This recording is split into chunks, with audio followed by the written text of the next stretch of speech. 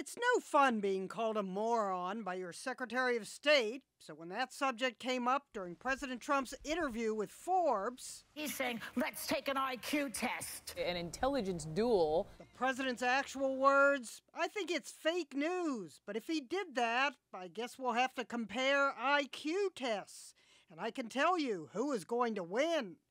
It's far from the first time he's bragged about his brains. I know I have an IQ better than all of them. I guarantee you, my IQ is much higher than any of these people. Then there was the time he was asked what experts he consults. I'm speaking with myself, number one, because I have a very good brain. He's repeatedly tweeted about his very high IQ. Sorry, losers and haters, but my IQ is one of the highest.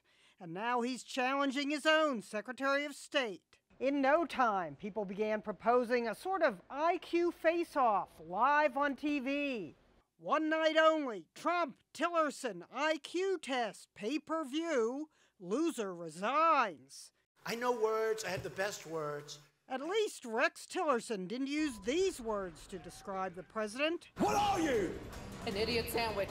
Take it from one of the smartest people on Earth. When asked his IQ, Stephen Hawking answered, "People who boast about their IQ are losers."